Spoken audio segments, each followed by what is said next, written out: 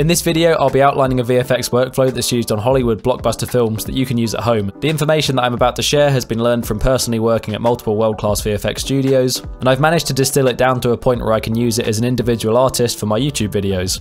This workflow is centered around three main pieces of software. That's DaVinci Resolve, Blender, and Nuke. I use DaVinci Resolve for the editing and color grading, Blender for the CG, and Nuke for the compositing. In my case, I'm shooting on a Blackmagic Pixis 6K. This camera shoots in 12-bit RAW, which is incredibly useful for post-production workflows. So that's the main camera, and I use that to film the main plate, as you can see here. And I also used a Ricoh Theta Z1 360 camera to take an HDRI here. This will be used in Blender to create the lighting for my shot and add realistic reflections and lighting onto the CG objects. Once the filming is done, I can hop onto the computer and start doing the digital work.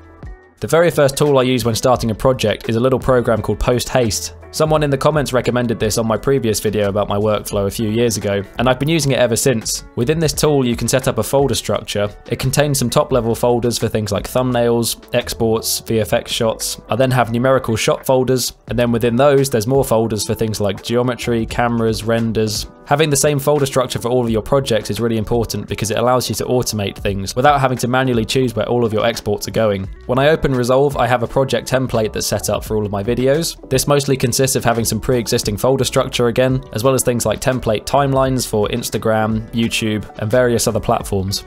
And I also have a timeline called VFX timeline.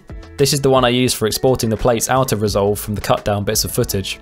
So here I have the two shots from my main camera. There's the main plate, which obviously is going to be the VFX shot, and I also shot a plate with this color chart in front of the camera, which is very important for the workflow, as I'll explain later. So I drop these two onto the timeline, and at this point I also rename the timeline. I usually just give it a 3-letter acronym. I've also named the tracks on the timeline. As you can see, I have an L1 and an L2. This is short for layer 1 and layer 2. With both shots now in the timeline on top of each other, I hop into the color page to do some color management before exporting these plates from Resolve. In the node graph, I switch from clip to timeline view, which means whatever I do will be applied to all of the clips in the timeline. And then I add a new serial node and apply an ACES transform onto it. The input is my camera color space that I shot in, and my output color space I'm going to set to ACES CG. This is a linear color space, and most post-production softwares work best with linear sources. It's currently being viewed in linear without the proper view transforms, which is why it looks odd, but it will look correct shortly in Blender and Nuke.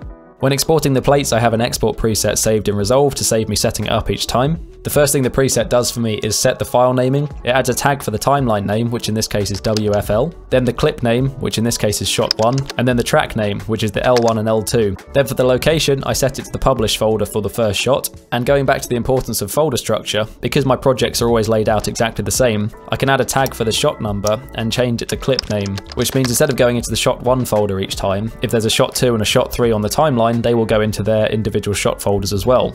Then for the file format, I use OpenEXR. This is the industry standard format for working on visual effects shots. The codec is RGB half, DWAB. The footage straight out the camera is 6K, but that's a bit high resolution to be working on. So my timeline resolution is actually set to 2K rather than 6K.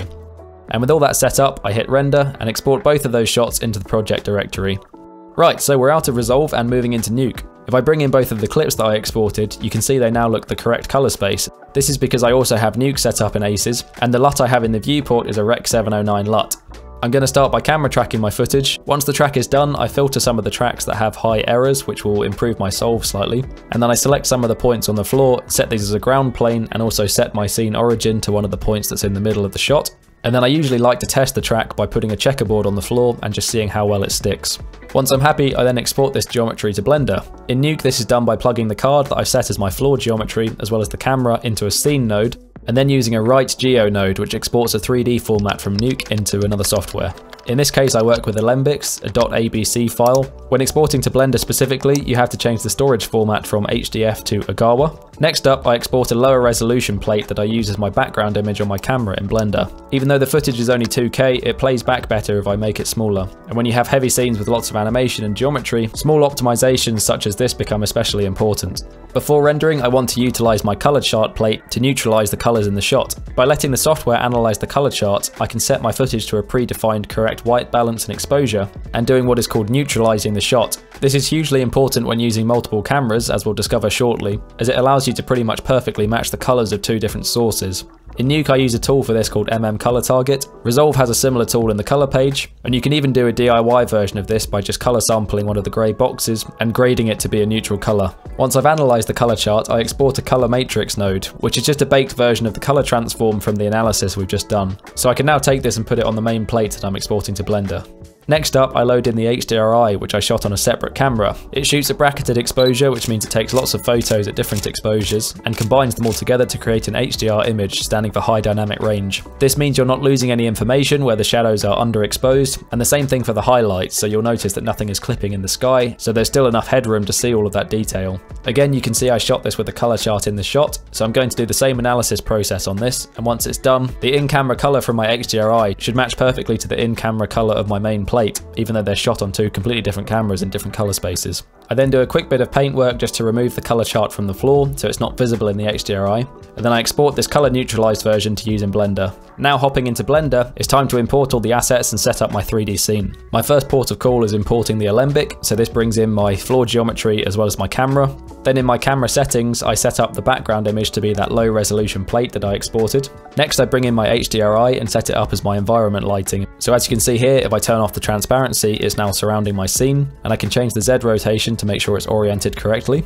Next I need to refine the exposure of the HDRI. Currently the strength is 1, which is the default value in Blender, but if I analyze the color values of one of these grey boxes in Nuke, and then I bring in a 3D version of the color chart into my Blender scene with the same lighting and render it, you can see that the color values don't match. So I need to increase the strength of my world lighting until the CG color chart looks the same as the real one. Once the values are pretty close, I know that my scene is properly exposed. Then I add the exciting part of the scene, which is a CG model. I love putting shiny metallic spaceships into 3D shots, and this video is no exception. Next, I'm going to project my full resolution EXR sequence onto the floor geometry so it has the same texture as the real floor. For the vector input on the mapping node, I set it to window, which means without doing any unwrapping, the footage will just be projected straight from the camera's view and be correctly mapped onto the floor. With the basic material working, I then also use that image sequence to generate a bump map for the floor, and I plug this into the normal input for the shader. This will actually create some small distortion on the floor and differences in height, which will help add some realism to my shadow catcher. Speaking of which, once that's working, I set the floor geometry to be a shadow catcher, and as you can see, it now disappears and we just see the shadow from the CG object.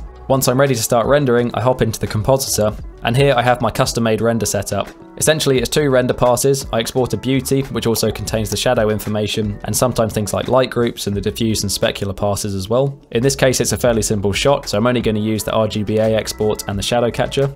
And then the second file output node is the utility pass. Again, I have some extra stuff like normal and UV set up if I want to use them. I unlink any of the exports that I'm not going to use. So here I'm just exporting the depth channel, the position pass, and a cryptomat for object and material. I have a little setup in the file output node that will look at where my Blender scene is saved, go back up a folder subdirectory, then go into a renders folder. For render settings, I don't do any denoising, and I normally render at 500 to 700 samples and just let my 3090 do its magic. Then, hopping back into Nuke, I can bring in both of the renders from Blender and start doing the compositing. I have a little template saved for compositing CG, and it just makes a very basic setup that's unpre-molting my render, and then copying the alpha back in and pre-molting it at the end. Then in the middle of this setup, I can do all of my color adjustments and not have to worry about creating any dark edges or messing with my alpha. You'll notice I'm overlaying the render on the unneutralized version of my background plate, not the version that's correctly white balanced and exposed. The reason for this is I actually don't want to change my original in-camera footage. The color chart process is just to make sure that the colors between the cameras matched, and so in Blender, everything looks correct. But then in Nuke, instead of applying that color transform onto my footage, I can apply the inverse of that color transform onto my CG, essentially removing the neutralization and applying the colors of my original footage onto the CG. That's slightly complicated, so don't worry if that doesn't make total sense. The next thing I do is make sure that the black point of the CG matches the real footage. If I increase the exposure in my viewport here, you can see the darkest parts of the CG are significantly darker than anything in the real footage. To remedy this, I can color sample a small section of the darkest part of my footage within a grade node on my CG, and then tick the reverse box, which will apply the black point from the real footage onto my CG. And now, as you can see, it's lifted the blacks up quite a lot, and they also have more of that blue tint which is present in my footage. At this point, I can also shuffle out my shadow catcher and multiply this over the floor and mix it to taste. I might also want to add a small amount of depth of field. So I used the depth pass and a bokeh node to add a little bit of defocus falling off onto the back of the 3D model. I usually add some other lens artifact details, for example some slight pings on the highlights of the 3D model. I did this by keying the highlights and pre-molting them so they're isolated, and then applying a soft glow and adding this on top of my CG render. This shot doesn't really need it, but just to demonstrate how the cryptomats would work, I can use them to color pick certain parts of my model and then use the alpha from the cryptomat to grade those sections up and down, change their colors. I can also utilize some of the other channels. For example, I rendered the emission pass from Blender, which will allow me to isolate the lights on the ship and apply a soft glow onto those as well. I would also want to match the grain on the 3D model, so I can sample an area that has some grain in the footage, and then using one of Nuke's regrain tools, I can apply this onto my CG render, and then just for fun, added some slightly over the top lens flares onto some of the lights too.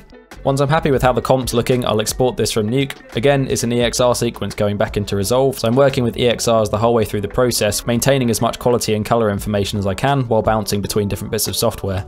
Back in Resolve, I can then bring this in and apply a color grade onto the shot. Once in the color page, I applied this fixed node tree setup that I have. I learned a lot of this from colorists that I like to watch on YouTube, particularly Darren Mostyn. This template is set up as a power grade that I can apply to all of my shots, so I don't have to make this every time. First of all, we need to apply the correct color transforms to get this ready to be graded. The first one on the left here is taking the footage from Ace's CG and putting it into Ace's CCT. And then on the right, we want to take it out of Ace's CCT and put it into Rec 709. So the first few nodes for the actual color grade are the balance, contrast, and saturation nodes. Within the balance node, I'm making small adjustments for my white balance and exposure. The contrast node, very unsurprisingly, is used to add a little bit of contrast. And the saturation node is also obviously adding some saturation. The next few nodes I have for doing some extra tweaks. I didn't really need to do any to this, but most of the time this would be stuff like using the hue versus hue tools to make slight tweaks to things like the color of the green leaves on the trees, for example.